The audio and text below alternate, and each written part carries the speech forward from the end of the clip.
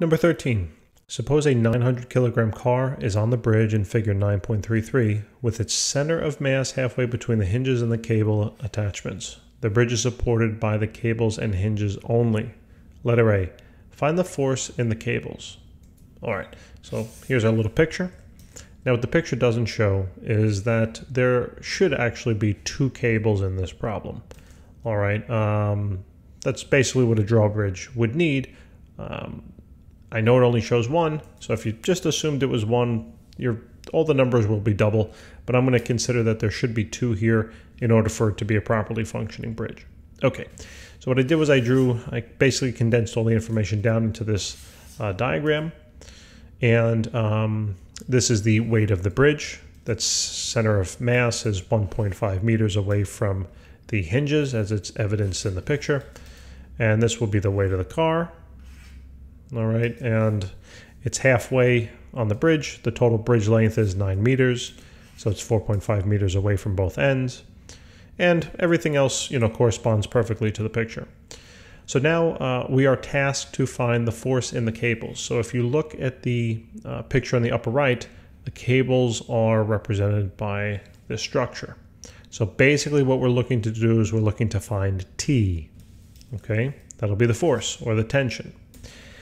Tomato, tomato. So what we now need to look at is, well, how do we figure out what T is? So what we need to do is we need to figure out first and foremost where we want to place our axis of rotation.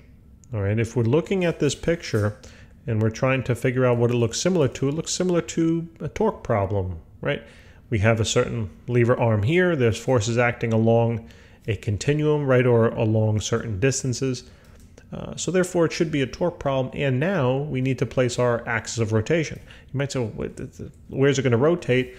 Now, I mean, in terms of the picture, right, on the upper right, it should be rotating around the hinges, but you don't necessarily have to choose that particular point. For this problem, though, we do, just because the unknowns are such that for this force, we do not know the force nor the angle. And therefore, what we want to do is we do want to put our axis of rotation right here. The reason why we want to do that is because the lever arm for now this force is 0. And therefore, there is no torque produced by that force. So it essentially cancels itself out. Okay.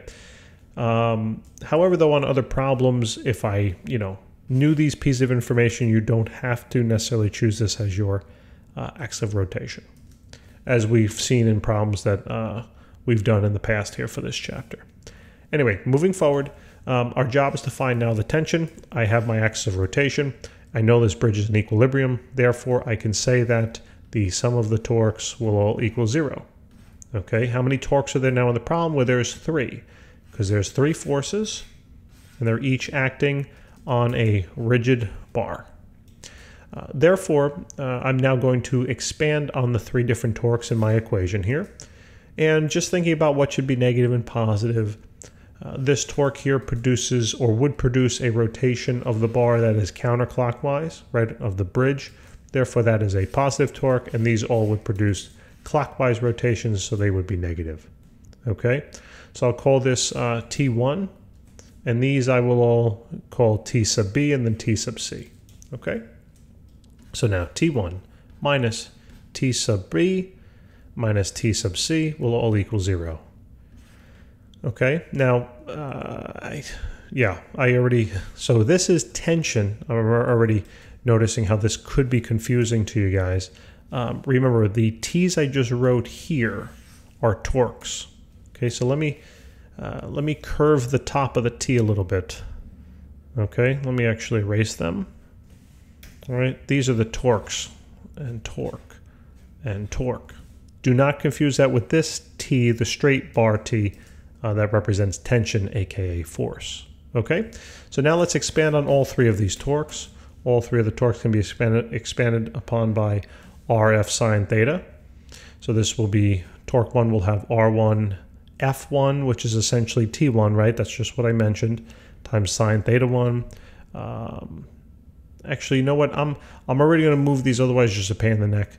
Let's just add these 2 on over to the right-hand side, and then I'm going to expand on them. Okay, so now this will be equal to the torque of B, which is now positive, so that's R sub B, F sub B, aka the weight, and sine theta sub B, plus R sub C, F sub C, and sine theta sub C. So now, if we look at the picture, all of the forces form right angles, except for the tension. So therefore, the torque produced by the bridge, the torque produced by the car, all those signs cancel, okay, because sine of 90 is 1. So now, remember, our goal is to solve for T1, right? So I can basically divide out R1 and sine theta 1. So this is now T1 will equal RB, FB, okay, plus RC, FC, all over R1 sine theta 1. And this is it. Okay, now we can calculate. So let's plug in the values. So T1 will equal the lever arm for the bridge, right, relative to the axis of rotation, and that is 1.5 meters. Okay, so 1.5 multiplied by the force of the bridge, meaning the weight of the bridge, okay? Now the bridge has a mass of 2,500 kilograms. Where did I get that number from? Take a look at number 12. All right, that's where it came from. So this is 2,500 kilograms multiplied then by 9.8 plus our lever arm for the car. Remember, it's halfway, so therefore it's going to be 4.5 meters. And then the force or the weight of the car, here's the mass, 900, multiplied then by gravity, 9.8. All right, all divided by now R1, and R1 would be the total lever arm here, right? So that's 9, if we added up those values, multiplied then by the sine of 40. All right, so all we have to do is just plug this on in. I'm going to move this up, all of this up slightly, just so I can put the answer here at the bottom.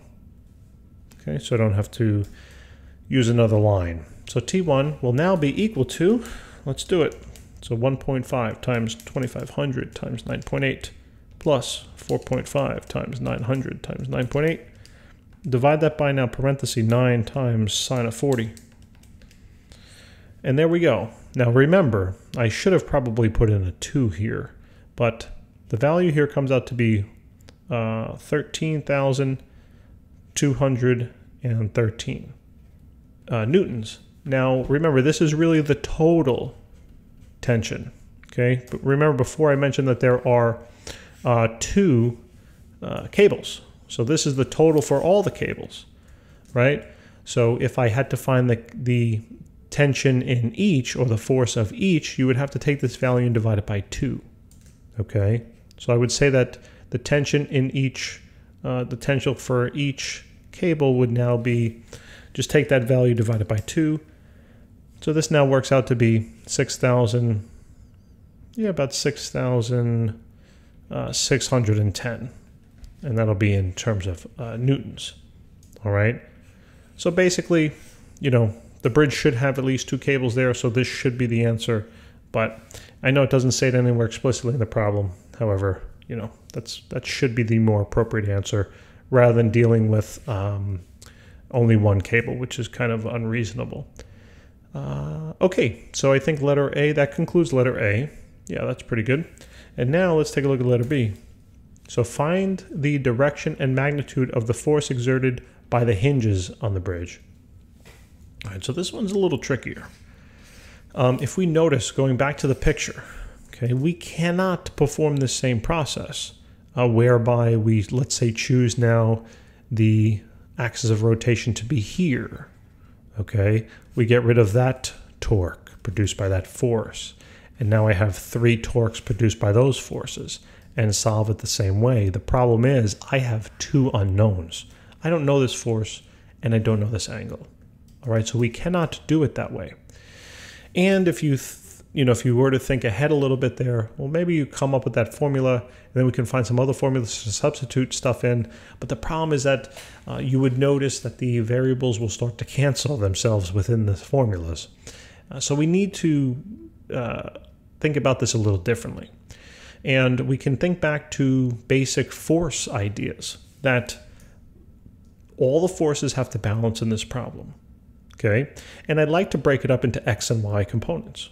So I know that since this whole thing is in equilibrium, I know all the forces in the x direction will be equal, right? Or will sum up, I should say, to be 0.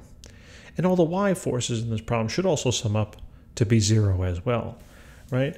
So I can say that the sum of the forces in the x direction should equal 0, and the sum of the forces in the y direction should also equal 0. Why? Because it's in equilibrium, all right? It's not moving. So now that we have that under our belt, let's take a look at the sum of the force in the x direction. So if you look at these 4 forces, 1, 2, 3, 4, which have x directions to them? Well, you'll say this one and that one, and you'd be correct. Okay? So let's say that, you know what, let me draw these each out in a little coordinate system up here. Okay? I'm going to draw this as my f. So here's the f, and here's theta. Okay, and then I'll draw the second one as well. I'll draw the T. Okay, so here's the tension for the cables. That was T. Now remember, we found the value, we found the total, and we found the tension in each. Okay, and we know that this angle in here is 40, not 440. All right, so now let me draw in both x components. So this is the x component for the force, the F vector, I should say, at the hinges. So I'll call that F sub x. And this vector right here will be F sub y. Not F sub y. F sub x, but for the tension, okay? So this will be F sub x. I'll call it F. Okay, actually, you know what? Instead of doing all these, let me do this. This will be F sub x for the hinge, and this will be F sub x for the cables. Okay, so we'll use those subscripts. So now, elaborating on this sum of the forces in the x direction, I know that this x component and this x component should sum up to be 0. Which one of them is negative? Obviously this one, because it's pointing in the negative x direction. So let's do that. So we have F sub x for the hinges minus F sub x for the cables should equal 0. Right? In other words, F sub x for the height should equal, for the hinges should equal F sub x for the cables. And that's what I was saying before, that those forces should be equal. So we have that. Now let's think about the y components. I'm going to do the same thing with these triangles here. Let me draw in the y component for the first one. There it is. And this one will now represent F sub y for the hinges. And then I do the same thing. I know this triangle's getting a little messy, but same thing. There's the the y component. That's F sub y for the cable. Now, how many y components do I have though? Well, I have a y component for this, a y component for this, as I just showed, and I have these as well, right?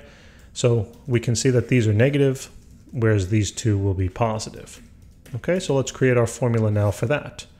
So I'm going to have, I'll draw a little line here. So now I'm going to have F sub y for the hinges plus F sub y for the cables minus F sub B for the bridge, or weight of the bridge. It doesn't matter what let's just use F's of the bridge, minus then the force due to the car, right, or the weight of the car, minus the force of the car, and that will all equal 0. Okay, so now what I want to do here is I want to solve this equation for F sub y for the hinges.